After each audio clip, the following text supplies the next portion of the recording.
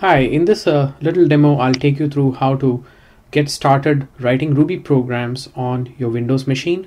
The first step is to download the Rails installer Ruby and Rails kit. Next, we'll see how to install the Ruby Rails installer kit on your Windows machine. We'll then write a small program using Notepad. And then we'll run this program that we just written using Ruby inside our Rails installer Ruby environment. Go to railsinstaller.com. Click on download the kit button to download the file.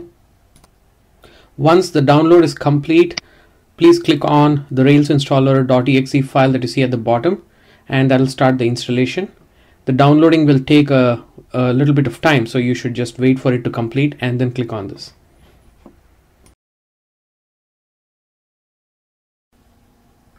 Another place to view all your downloads is this button here on the top right that you see. If you just click that, you'll see a list of all your recent downloads.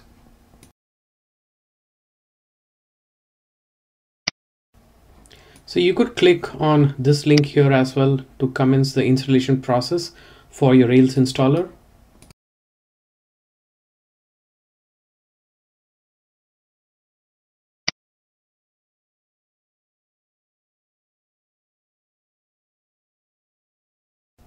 And that should commence your installation process.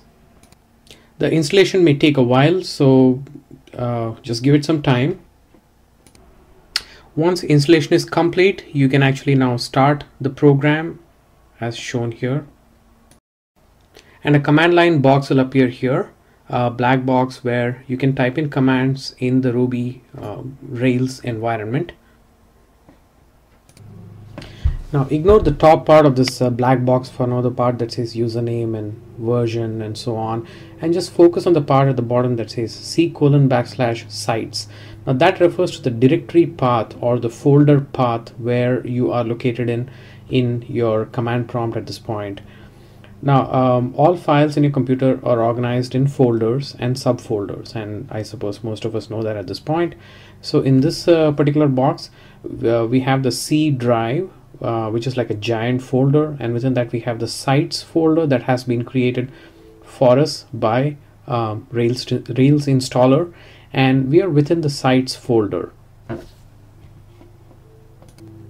You can check out the Windows Explorer as well, and you'll see within the C drive this folder called sites. Now if you just click inside that, that's where we are at right now. Go back to the sites folder in the command prompt, and we can check out all the different files and folders in the sites folder by typing the command dir, which stands for directory, and just lists all the directories and folder. Directories is just another name for a folder.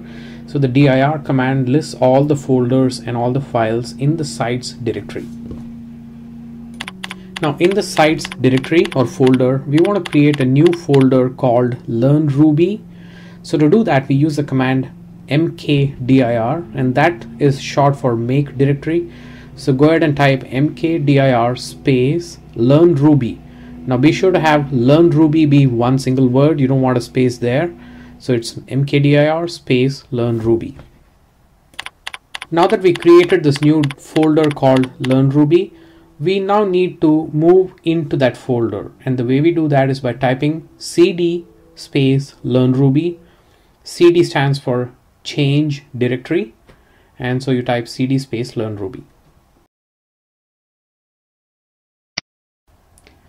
Now go ahead into the Windows Explorer and click on the Learn Ruby folder, and inside that we're going to create a new file called first.rb.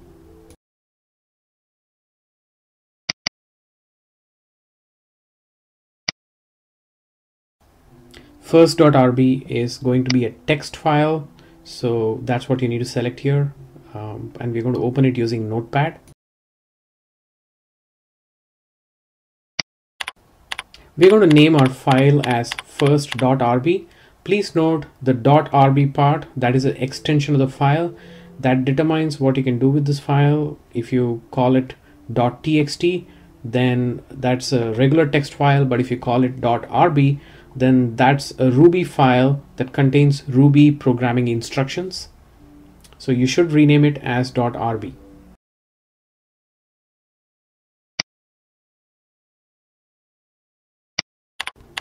Here I just want to point out one little thing. Sometimes your file could be named at first.rb.txt. So basically, even though you're calling it, you're giving it the extension .rb, your Windows operating system might still assign it the extension .txt. So you got to check for that. The way you do that is by going to your command prompt and typing dir. And if you see that your file is actually called first.rb.txt, then you should change the name to first.rb as follows. You change a file name by using the command mv. mv stands for move. So it's basically you're moving the file called first.rb.txt to a file called first.rb, and that's just another way to rename the file. So that's what we're doing here. Type dir again and just list the files to make sure the file that you have renamed has indeed been renamed to first.rb and is not at this point called first.rb.txt. Go to Explorer, right click on first.rb and open with Notepad. We don't just want to double click on this file. We want to open this file with Notepad because we want to edit this file using Notepad.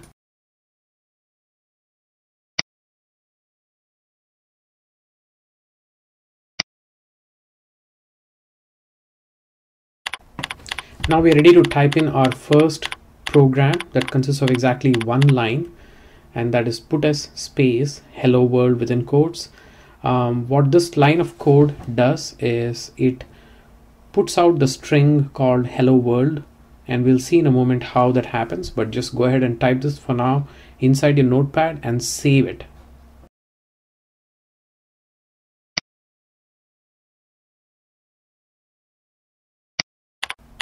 After having saved the program, we can now run the program or execute the program. To do that, go back to the command prompt and type in the sentence ruby space first.rb. What this does is it asks the Ruby compiler or interpreter to run your first.rb file and produce whatever results that your first.rb file is supposed to produce. And when you ran your first.rb file, you saw that it just printed out hello world and exited, and you're back at your command prompt. You can now type in dir just to make sure that your directory does indeed contain the first.rb file. Whenever you create a file, it's a good idea to just type dir and verify that that file has been created in the appropriate way. So that's what we did here. If you want to modify this program, you can go back to first.rb and edit the program in Notepad as shown here. After editing the file, you can save it. You can save it as the same file, or you can save it to a different file name. If you click save as, then you can change the name of the file and save it to a different file if you want.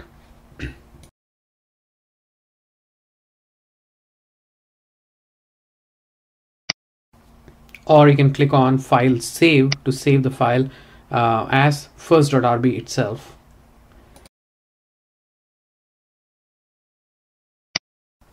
And after saving the file, you can come back to your command prompt and run the program or run the file by typing in ruby space name of the file.